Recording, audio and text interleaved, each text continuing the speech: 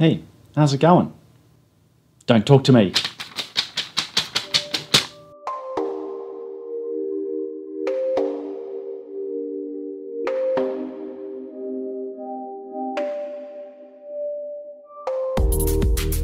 Yes. Welcome to the cutthroat world of database design debate. And probably the biggest one we'll ever encounter is natural versus surrogate keys. And it's the versus thing I want to talk about in this video. But to set the scene, besides little cuddly toys, it blows my mind how emotional people get when they're talking about this kind of discussion. In fact, I was doing a video recently on the row ID, unrelated to primary keys, but people were talking about identifying rows by row IDs, which led naturally to it being used as a key, and then people absolutely lost their mind.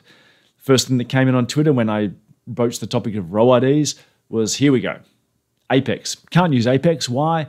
Well, it doesn't support enough surrogate keys. It needs to use natural keys. People just absolutely going nuts over it. Of course, that's just fanning the flames, and straight away you get a rebuttal, not just from people who are passionate about Apex, but people who are passionate about surrogate keys. You know, why would we have to use natural keys for Apex? Because the moment you have to update a natural key, then that's a disaster, update cascade, all these locking problems, it's going to be a nightmare. And of course, the rebuttal comes, well, if you need to ever update a primary key, you should be burned at the stake because you got your database design wrong. And there's plenty of purists out there who say, you know, I've never ever once in my life had to update a primary key because I got the design absolutely bang on day one. While I'm dubious of some of those claims, even if they were true, think about the amount of iterations an application goes through before a single line of code is written if you want to nut out every key in absolute perfection. I'd argue that you've probably burnt a lot of man hours really just doing nothing because you've never actually got onto the stage of building your application, and it ends up being just a great swag of missed opportunity if you spent 2 years getting your design just right and getting your customers to sign off on that and then telling them that, by the way, they'll never need to change that primary key again. It seems to me an artificial view of the way the world works. But I digress.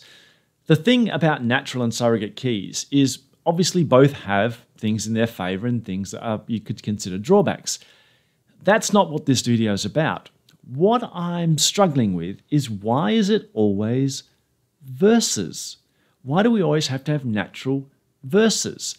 It's not a mutually exclusive decision. Let me give you a few examples as to why I think you should simply be happy with a mix. There's no hard and fast rule. Here's an example of a table of genders. And I'm trying to be a modern database designer, so I'm going to allow male, female, unspecified. And I might even specify other or prefer not to say, or any kind of value you want to have in there.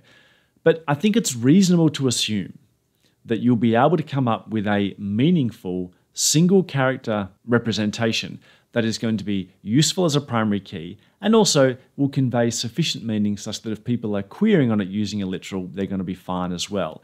Yes, you could argue that more correctly they should join to this table whenever doing queries, but in reality, people start using shortcuts and they'll quite happily go, yep, M for male, F for female, etc. I would argue that there is not going to ever become a time where it becomes important to have a meaningless key for this particular lookup table. I think we can assume that we're not going to get more than 26 genders, and I think we can safely assume that we're probably going to be able to limit it to characters which are easy to remember. And it's very unlikely you're going to say, yes, I'm sick and tired of M being our character for male, we need to change it to X. I think we can reasonably assume that's nigh on impossible.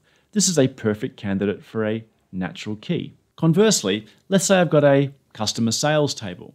Now, if I'm modeling this based on its current real-world implementation, it's not uncommon that things like order numbers, invoice numbers, and the like used to wrap around every month, every year, whatever, because they came from plain paper books. So a classical natural key in this example might be, for example, the fiscal month, the batch number, the transaction label, and numerous other columns. Carrying that baggage around in multiple tables probably is just not practical. And in particular, as requirements change, whether it's legislative or regulatory requirements, The number of columns may change, the internal values, the internal representations may change, etc. It's a complicated task.